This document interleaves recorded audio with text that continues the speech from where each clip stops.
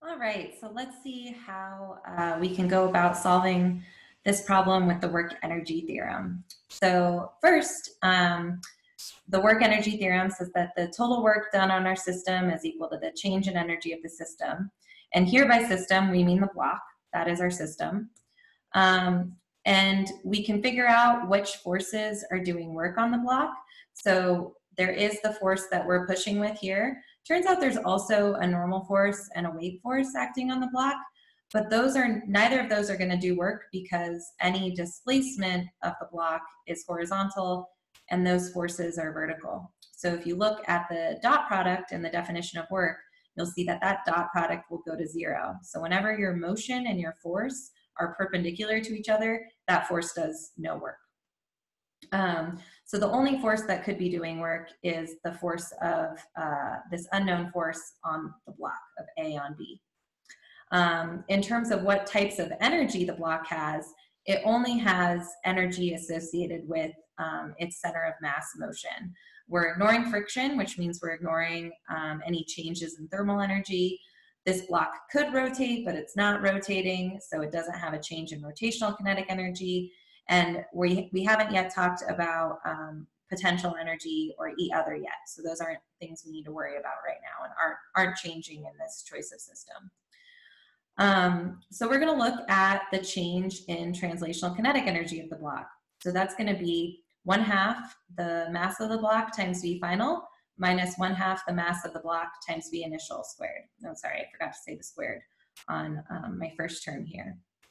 And since the final speed is less than the initial speed, the translational kinetic, or the change in translational kinetic energy is less than 0. This block is losing energy. So if this block is losing energy, then it means there must have been negative work done on the block.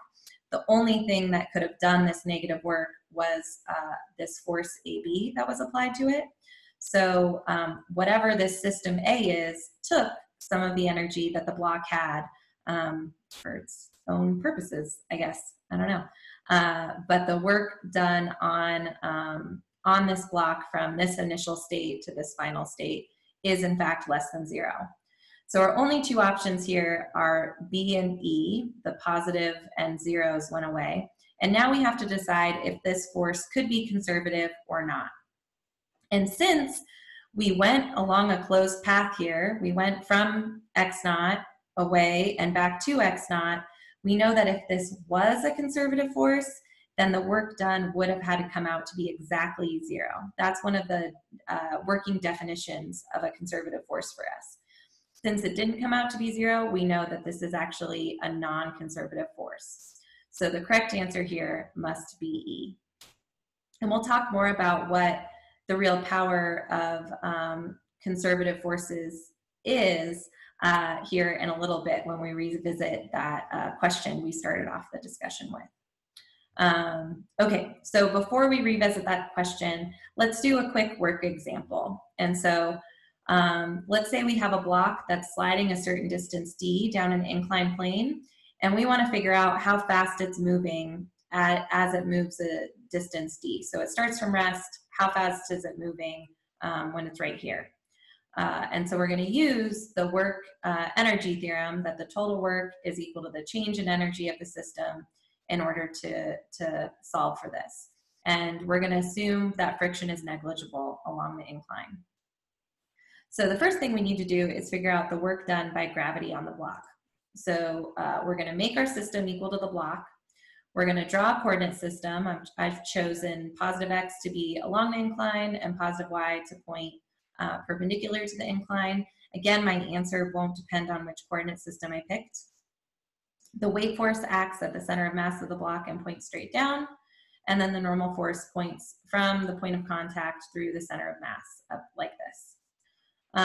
So we're going to figure out how much work is gravity doing as this block moves down the incline.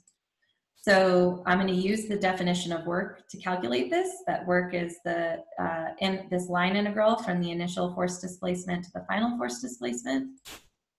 And the weight vector, I'm going to go ahead and write that in terms of my xy coordinate system here. So it has an x component of mg sine theta pulling me down the ramp, and a y component of negative mg cosine theta pulling me into the ramp.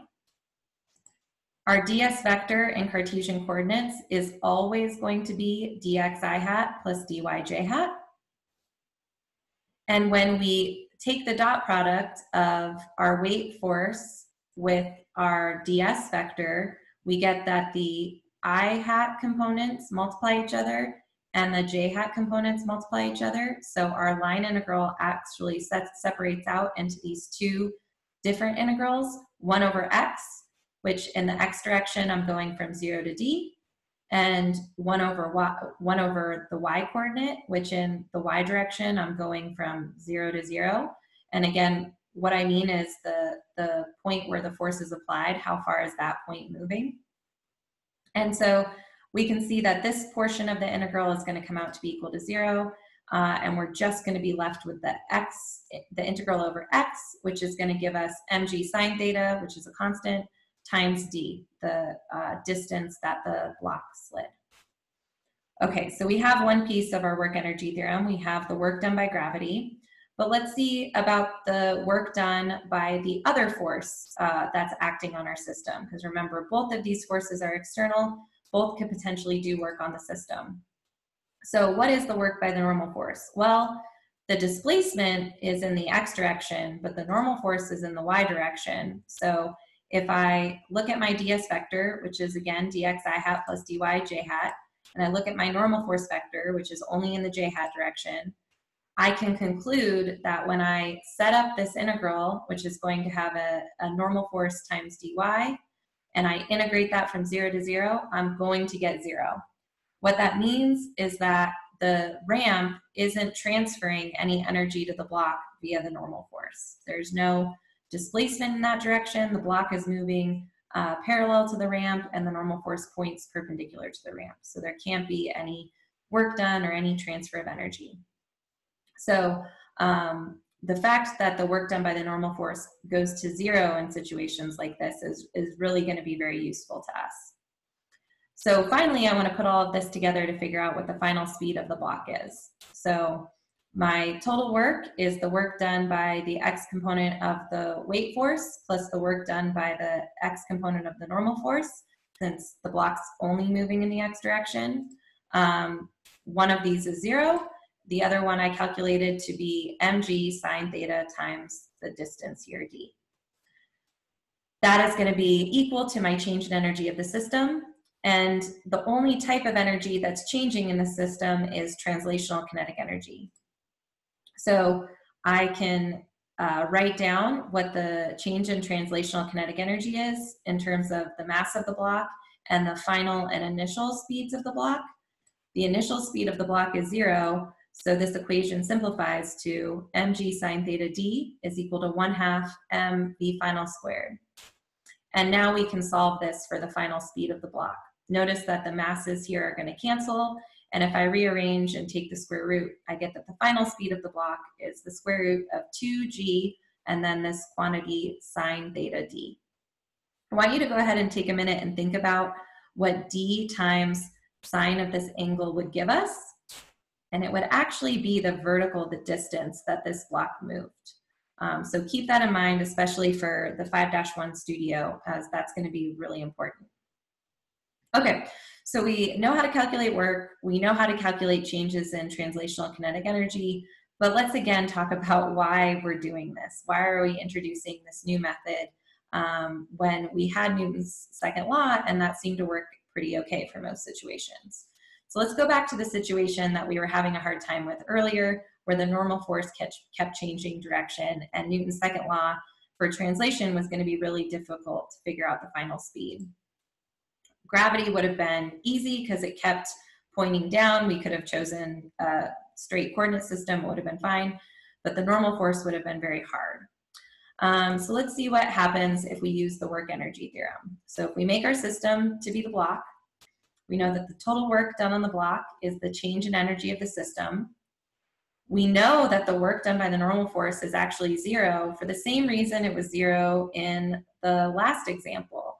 Even though the normal force is changing direction, it's always perpendicular to my displacement vector. So it's always going to be 0. So the work done on this block is only going to be due to the weight force. And again, I can use the definition of what work is to calculate this. I need to know where my displacement vector is pointing at all times. And you might think that that will be kind of hard because the displacement vector is changing direction. But because gravity is a conservative force, we actually don't have to pick the path that the object took along the ramp. We can pick any path that we want as long as it starts and ends at the same 2 points. So I could pick a straight line path going between these 2 points, and that would effectively be the exact same example we just worked out on the last slide. Or I could pick a path that goes perfectly horizontal and then perfectly vertical. And along the perfectly horizontal region, where I'm only moving in the x direction, any force that points vertical, like gravity, is going to do no work because the force and the displacement are perpendicular to each other. But along the vertical direction, gravity will be doing work. And so I can calculate the work done to gravity, and that will be a fairly straightforward calculation. If I pick positive y to point down, then what I effectively get is the weight force magnitude times dy integrated from 0 to h, and that gives me mgh. And if you compare that to what we got on the last example, where h is d sine theta, you'll see that we get the same answer. We can then set that equal to the change in translational kinetic energy of the block, recognize that the initial speed of the block is 0, and find that the final speed of the block is really the square root of 2 times g times h. No matter what path the particle actually took, or the block actually took, we would get this exact same answer. So we could do this for even for any crazy shape ramp, even one that went up and then came back down. At the end of the day, all that matters is what the vertical, the change in vertical height was in terms of figuring out the final speed of the block. Okay, so I hope this helped get you all started on topic 5-1, and we'll have some studio activities for you to work through that will help further your understanding of the topic.